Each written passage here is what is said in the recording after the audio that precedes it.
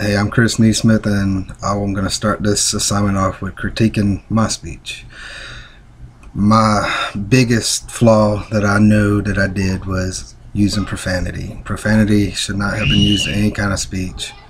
So that I will try not to use anymore. And then using my hands, I like to talk with my hands. So I'm going to try to quit doing that too, because I like to touch my face and everything when I talk. I'm going to try to stop that and see how that goes.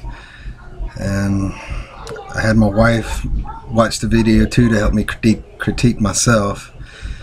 And she said that I had good eye contact with the speaker. And she also said that about my hands on the face. Got to quit doing that. My next person that I am going to critique is Taylor Lofton.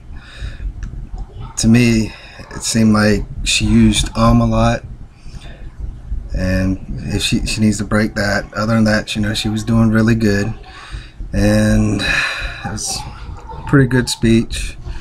Let's see, got some notes in front of me. I'm going to look at those real quick.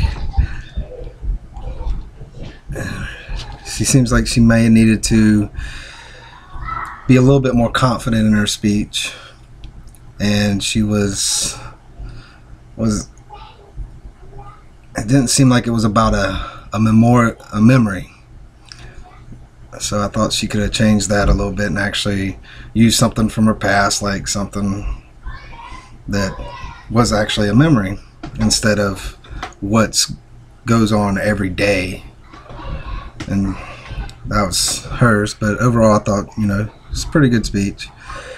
And I can relate to her a lot because I have a lot of kids. You might be able to hear them. I don't know if you can hear them right now, but I got 4 kids. So I can relate to her on the whole kid thing. It can get crazy. And Jose Carino Filomeno, I'm not sure if I'm saying his name right, but I did give it a good try.